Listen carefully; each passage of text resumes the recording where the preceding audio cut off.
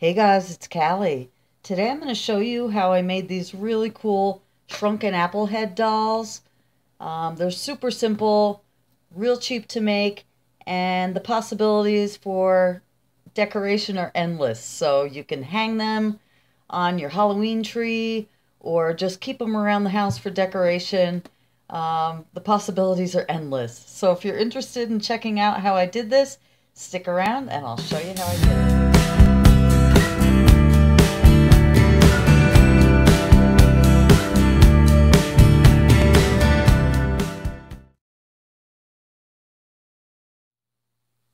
Okay guys, I'm going to show you what supplies we're going to be using for our project today. First of all, you're going to need some apples. Doesn't matter which kind, any kind of fresh apples, and we're going to be peeling these.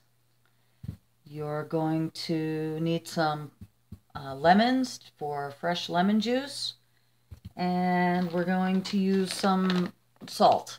And you can use any kind of salt. This is just what I happen to have on hand.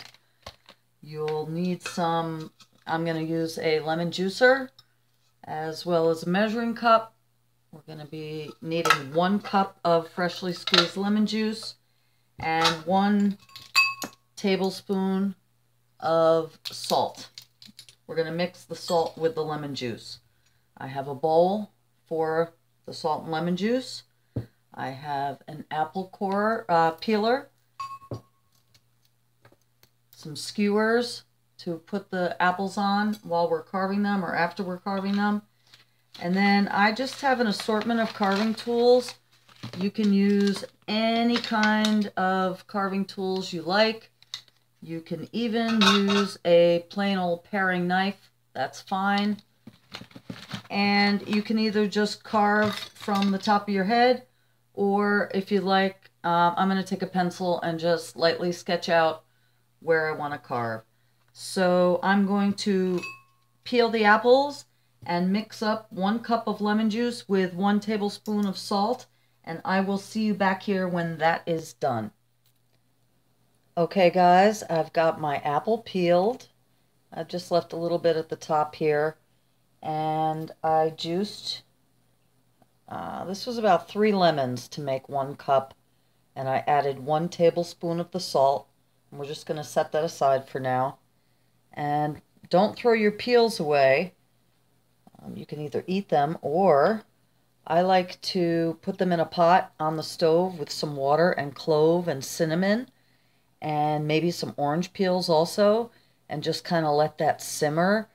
Check it so it doesn't dry out, but it'll make your whole house smell amazing. So the next thing that we're going to do is I'm going to take the pencil, and you don't have to do this, but I'm just going to lightly sketch out where I want to carve. So we're going to have the eyes be about here. And these will change and wrinkle in ways that you never even imagined, but this is just kind of a bit of a guideline. This will be my nose, up through here, and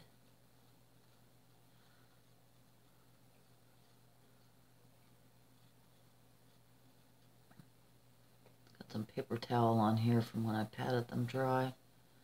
There's our mouth, and I will carve in some cheekbones over here. There's an ear. I hope you guys are seeing this okay. Here's another cheekbone. And yeah. These things look so cool, and I've had one sitting on my bookshelf all year, since last year, that I made, and decided that she needed some company. So once you've got that, etched out, I'm just going to go in with, some of these little carving tools here. And we're just going to carve away. And again, you don't have to get too exact with this. Whoa! And then we have flying apples. You don't have to get too exact with it. I am going to go in with some smaller tools here because that's, you know, for me, the fun of it is seeing what develops out of it. But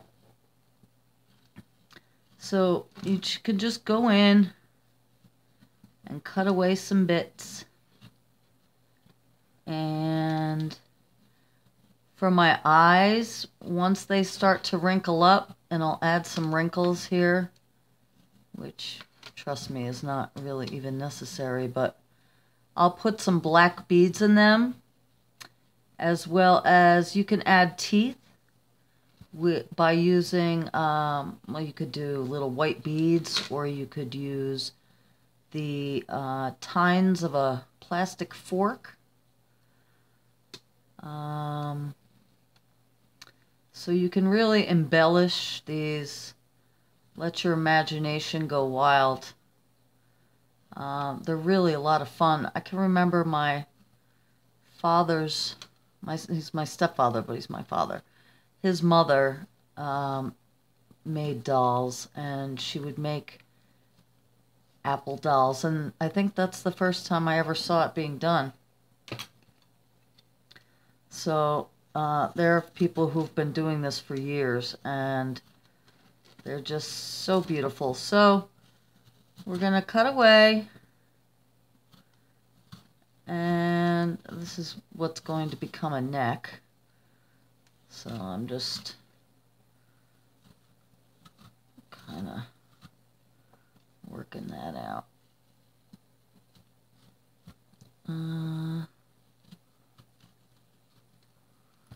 And you just have to let these sit out. And you could speed the process along if you want by using a food dehydrator. Or even, I imagine you could put them in a really low temperature oven. But I like to do it naturally, even though it takes some time. Each one of these is unique. And you could have a whole collection. I am going to open up that mouth a little bit. I have a, where's that knife? Sometimes you just want to, I'm going to make it a little deeper than I normally would. And I'm also going to cut some little holes here for where I'll be putting those beads, and I'll wait until they're dried up a little bit before inserting them. And you can decorate with hair or costumes, really anything that you would do with any kind of a doll, you know, once you have your face here. So please be careful. Don't cut your fingers off. So once you have, you know, your rough carving done, it's kind of looking like E.T. a little bit here. We're going to take it and we are going to put it in the lemon juice bath. And just going to make a little nostril here, and we're going to spoon that salt lemon mixture over the apple head, and then we're going to put the skewer in the bottom. And as you could tell, I am not a professional carver. And I don't have a lot of experience doing these, but I have done them before, and I am sure I will do them again. But yeah, so my point is I encourage you to check out other artists and just see how they do it. So, all right, before I take away too much here, I am going to because this will become the neck. And then I just wanted to do a little bit of an ear here. An ear here.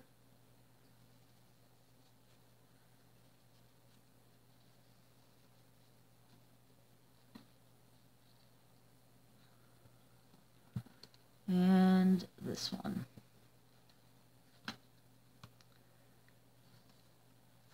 If you guys decide to do this, tag me and show me what you've come up with. Okay, I'm going to call this one done just for the sake of the video.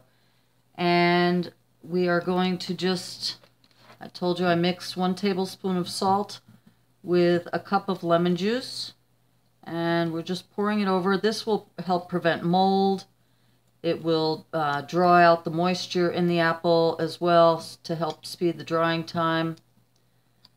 So I am going to insert a skewer now, and I also have some, I showed you these before, but then I brought out these chopsticks, which I have as well, and I think I'm going to use the chopstick. They're a little bit sturdier, but we're just going to insert it in the bottom.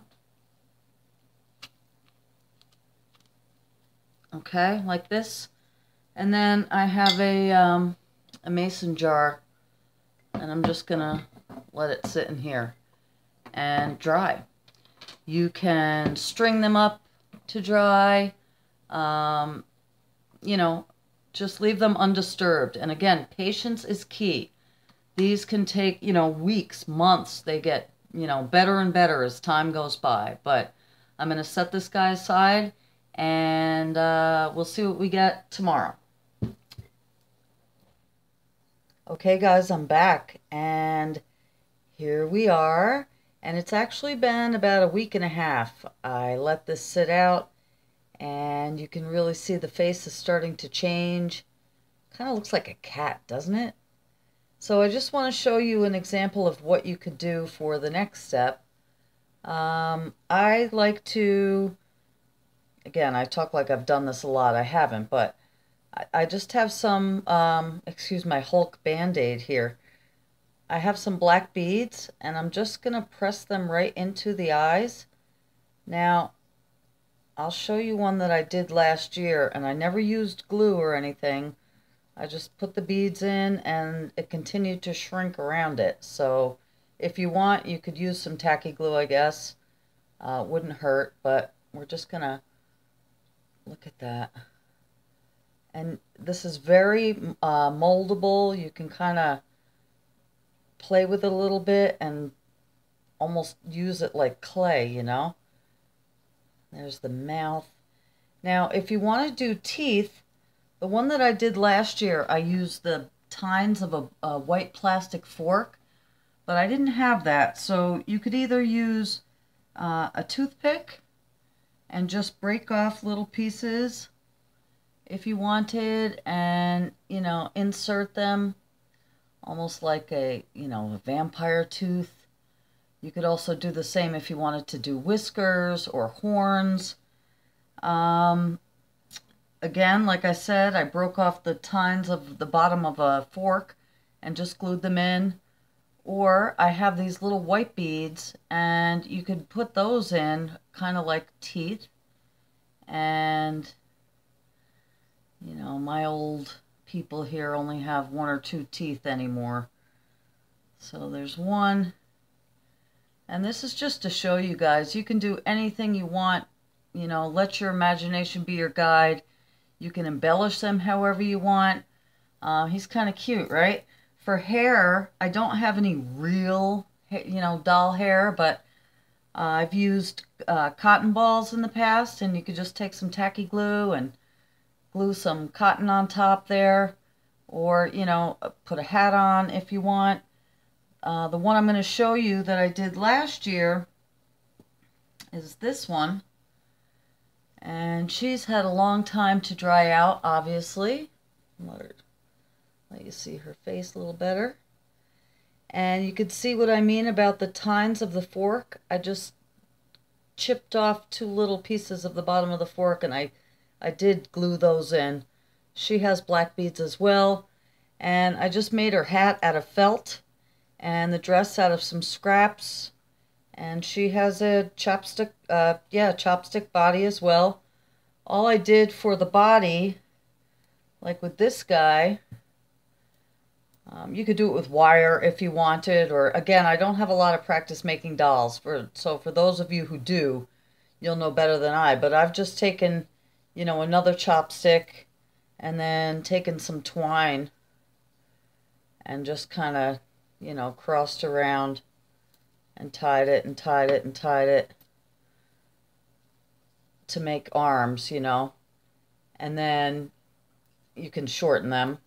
And then I just use fabric on top of that, almost like a puppet. So I really, really hope that you have enjoyed this tutorial. I have really enjoyed making these again. I like to do them I'm going to do them every year. I'll do a different face every year. So I hope you have fun making them too. And if you do, let me see what you've come up with. If you like this video, please give me a thumbs up. If you have not yet subscribed, I would love it if you do. I hope you're having a wonderful day. I'll talk to you guys very, very soon. Take care. Bye-bye.